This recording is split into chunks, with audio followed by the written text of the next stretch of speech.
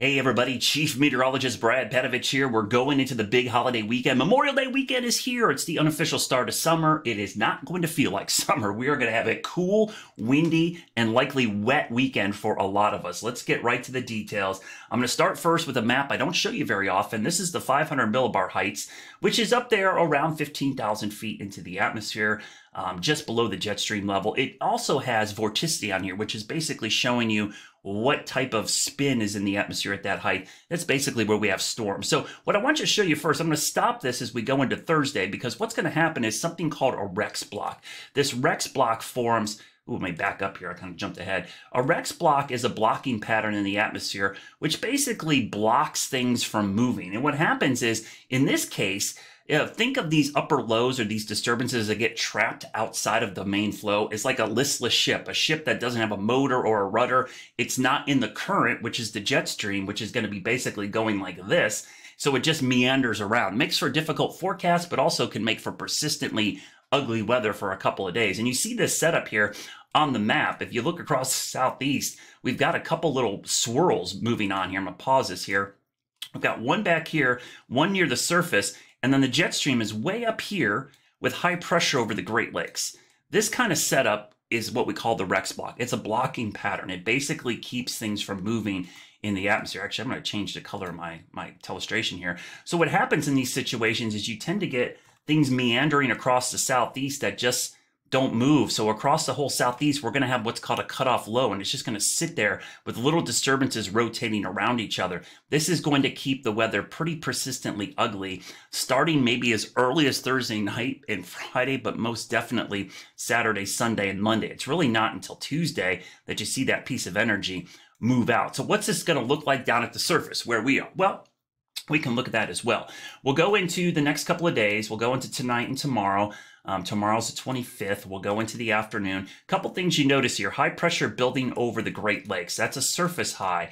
That surface high, the impact of that surface high on us is going to be that it's going to provide cool, dry air. Because remember, the flow around high pressure is clockwise. The flow around low pressure, which is going to be the surface low on the coast, is counterclockwise. So the combination is basically they team up to give us really cool northeast winds. And the bigger the pressure difference between this high and this low, which means if this is really strong, this is like a mountain of air, and this is like a valley of air down here, the air wants to fill and rush that. That difference in pressure creates a lot of wind. And we're going to see a lot of wind coming up this weekend. You can see going into Friday, you kind of see the low kind of pushes inland, and by Saturday morning, we're going to have rain over the Carolinas. I think the surest bet I have for rain is going to be Saturday, and it looks pretty widespread at times. Now, as we go into Sunday, the rain looks a little more scattered. This looks real pessimistic on Sunday, but it looks like one of those days where it could be cloudy, drizzly, misty kind of all day. And remember, temperatures could struggle to even get into the 70s this weekend. Now, this low, depending on where it goes, and there's still some uncertainty, by the way, Sunday into Monday, it might still be over us early on Monday. You can see this is Monday morning, okay? It's still meandering around with some scattered showers. So Monday looks a little better because the low looks like it weakens or fills in or moves out. But man, when you look at this, this just looks, I mean, let's go back. I'm going to go back here. This is tomorrow evening. This is the 25th. So this is Thursday night. We'll go into Friday, Friday morning, Saturday, Sunday, and then finally starts to move out as we go into Tuesday. I mean, that is just not a great setup. That is going to be an ugly weekend overall. So let's just take a quick look at the amount of rain we could see. Certainly going to be heavier on the coast. And again, some of these totals could be pretty ridiculous as we go into the weekend along the coast. I tell you what, the one thing I know is for sure, if you're going to the beach this weekend, this is a bad weekend to go to the beach. It does not look like a great weekend out there. We all the way into Monday, okay?